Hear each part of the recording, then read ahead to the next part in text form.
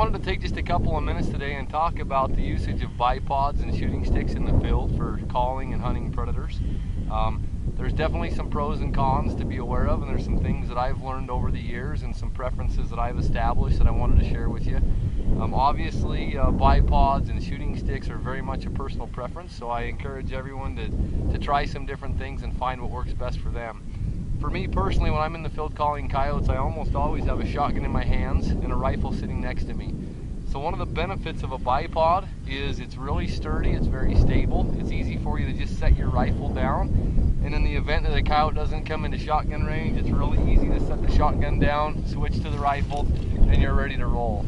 You'll also notice that I actually use a small bipod on my shotgun as well. That way if I'm out in the mud or in the snow in the wintertime, I'm not worried about putting my shotgun barrel in the snow or getting it wet or getting it full of mud, and it gives me a way to just really easily set that down and keep my shotgun barrel clear.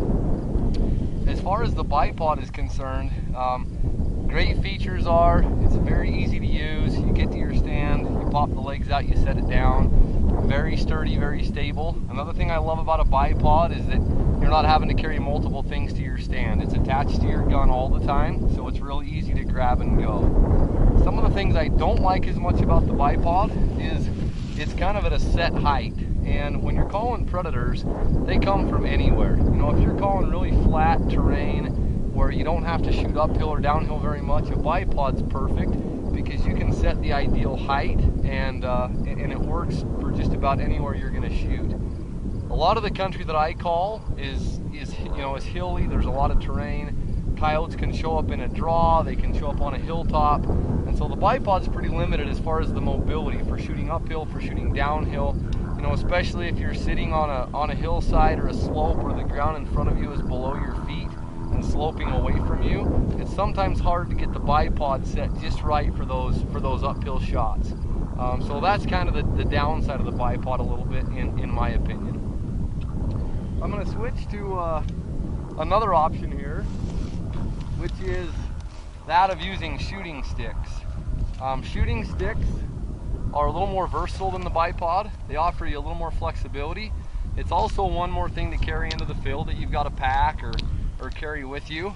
Sometimes the shooting sticks can be a little bit tricky to get your rifle set on so that it doesn't tip over. If you're in rocky terrain or a hard hillside, sometimes it's hard to get the shooting sticks to bury into the ground and give you a firm support for your rifle, so it takes just a little bit of practice. But the thing that I love about the shooting sticks are the range of mobility they offer. You can pinch them together for steep uphill shots.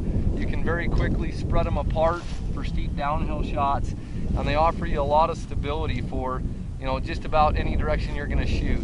The other thing, if you call multiple predators to your stand and you shoot the first one and others take off on the run, it's really easy to get rid of those shooting sticks and be able to pull up and swing and shoot freehand or grab your rifle and run over the hill for a coyote that's leaving your stand. So definitely some mobility options there. My personal preference is a short bipod on the rifle and then the shooting sticks with me on stand.